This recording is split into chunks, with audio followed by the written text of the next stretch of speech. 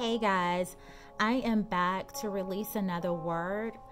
Sometimes that happens. Sometimes the Lord will place something on my heart and He wants me to release the word, and I'll do two videos in one day. And this is that day. He's been placing on my heart the importance of submitting to authority. We have a lot of Christians that don't put the word of God before them. They put their feelings. And you all, we have to be prepared to walk according to God's word, no matter what the outcome of these elections are. And I just say that because we have so much division in our country, and there's so many people that say, well, if President-elect Joe Biden, if he takes office on January 20th, then he won't be my president. Well, honey, that puts you in direct conflict with the word of God. The word of God has to be the authority. I keep saying that it must trump the way we feel. God raises up kings and He brings kings down. And it's important as a Holy Spirit-filled believer that you keep your heart pure. That's why we have to ask God daily, renew my heart, create in me a clean spirit. How can you pray for someone you despise? You can't. We have to be prepared to lift this man up in prayer. If he walks in the office, he would be sitting in the seat of authority. He would be in a place where he is governing. And the Bible says that we are to submit to the authority that is over us.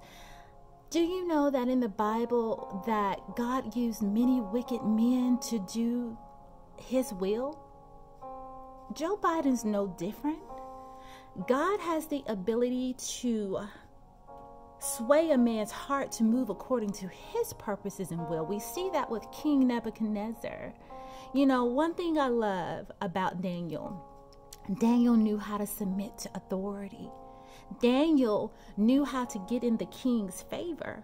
Some of us, we are so bitter, we are so hostile to who God has put in authority over us that we don't know how to walk in favor. We don't know how to win people over by the wisdom of God. The Bible says, be wise as a serpent, but gentle as a dove.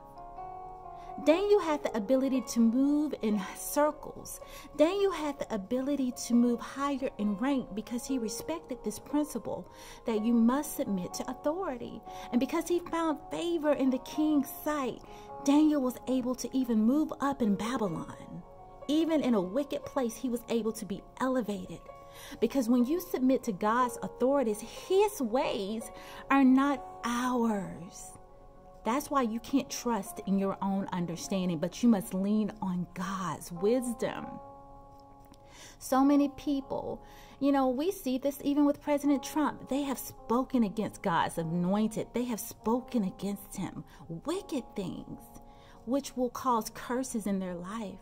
People have to learn to control their tongue. That goes back to what I talked about earlier about putting a guard over your lips. Ask the Lord, Lord, help me. Put a guard over my lips so I only speak the things that edify and speak according to your will. And He will be faithful to do that. But you've got to submit to His ways. So I say that because the Lord keeps putting this on my heart. Do not speak against authority. This even goes to people that you work for, your boss. Submit yourself to authority. You might not like the way they do things, but when you submit to their authority, you find yourself being elevated because you find yourself in the favor of that person instead of speaking against them. The Lord gives us a spirit of excellency, that in everything we do, we work in such a way that it brings honor to His name. We work in such a way that people even He makes our enemies, the Bible said, to be pleased with us, to favor us. So I come to you today. We cannot walk as carnally minded Christians that get caught up in their feelings and they say who they're not going to submit to. Submit to the word of God. In order to prosper, in order to be elevated, in order to walk in the blessings of the Most High God, you've got to submit to His word. His ways are not our ways. His thoughts are not our thoughts. So you want to prosper in the land? Here's a secret. Submit. Submit to authority and trust in God. He may put you in places where you are sitting next to the king. He may put you in places such as, what was his name? Nehemiah, that rebuilt the wall. He may sit you in places where you are the king's cupbearer, where you have the king's ear, and you'll have to have the respect of the king. Now, that doesn't mean that you bow to things that don't honor God, but you do things in such a way that you glorify him, and people will acknowledge your God to know that he is the true and living God by the way you conduct yourself. Stay in character and let God be God. Let him be true and let every man be a liar.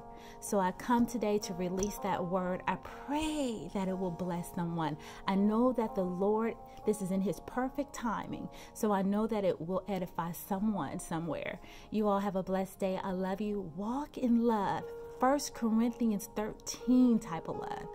It's not a love that is something you can manufacture on your own. It's the love of Christ. It's not personal. When you love your enemy, you're loving with the love of Christ. Because we know this flesh is good for nothing.